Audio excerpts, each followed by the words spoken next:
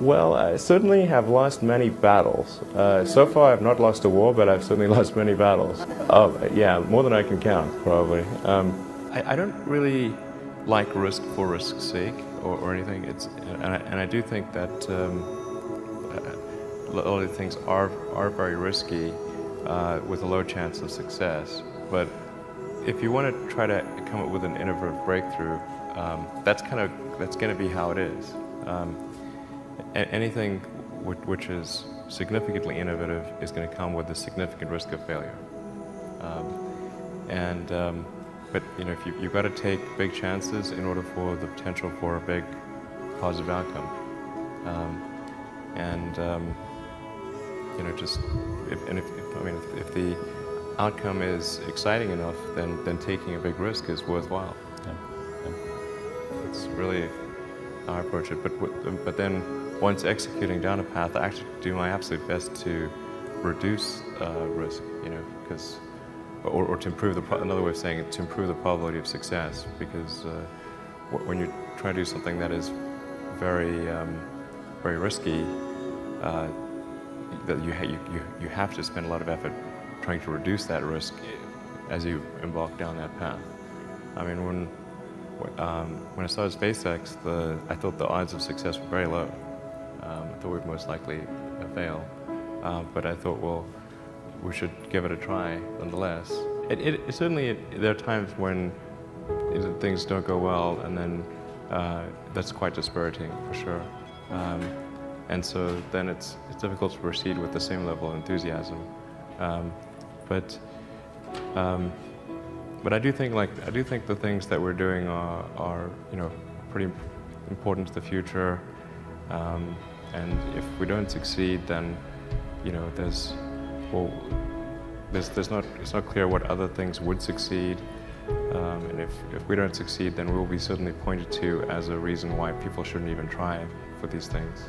So I think it's important that we do whatever is necessary to keep going. I think successful entrepreneurs probably come in all sizes, shapes, and flavors. I'm not sure there's any one particular thing.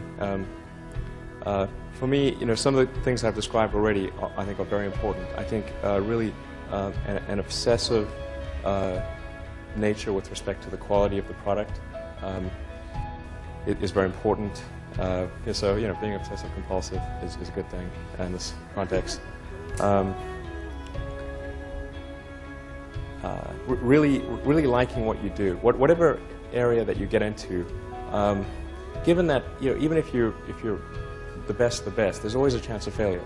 So I think it's important that you really like whatever you're doing. If you don't like it, life is too short. You know, I'd say, and also if you like what you're doing, you think about it even when you're not working. I mean, it's something that your mind is drawn to, and if you don't like it, you just really can't make it work, I think. Well, I think it's important to have a very to apply critical thinking to. This may sound trite, but to apply critical thinking to what one is doing, and by that I mean just the fundamentals of logic. You know, do you have the right axioms? Are they relevant? And are you making the right conclusions based on those axioms? That's the essence of critical thinking, and yet it is amazing how often people fail to do that. I think wishful thinking is innate in the human brain. You want things to be the way you wish them to be, and so you tend to filter information that you shouldn't filter. That's the most common flaw that I see. If you want to do something really innovative, you have to apply a sort of first principles analysis.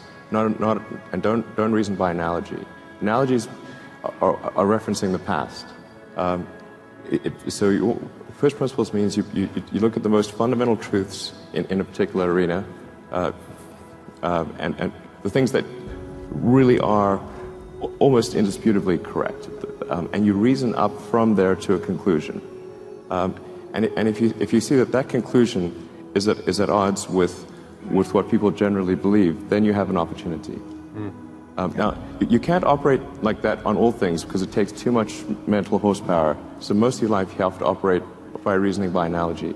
But if you really want to innovate, you must reason from first principles to identify the problem. The reason I came out to Stanford was actually to work on energy storage technologies for electric cars. That summer of '95, I was looking at the internet, and it seemed to me like the internet was going to have a big effect on humanity.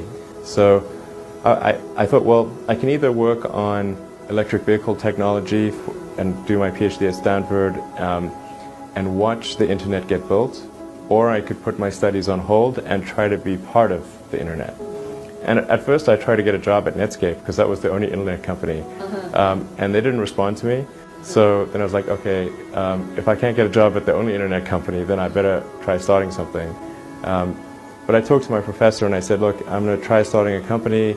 It's probably not going to succeed, and if it doesn't succeed, can I come back? And he said, sure, no problem. And so I put my studies on hold and started the company. I mean, we had many, at Tesla we came many times close to bankruptcy. In fact, at the end of 2008, we were only a few days from bankruptcy. It was literally 2 days, or 3 days maybe.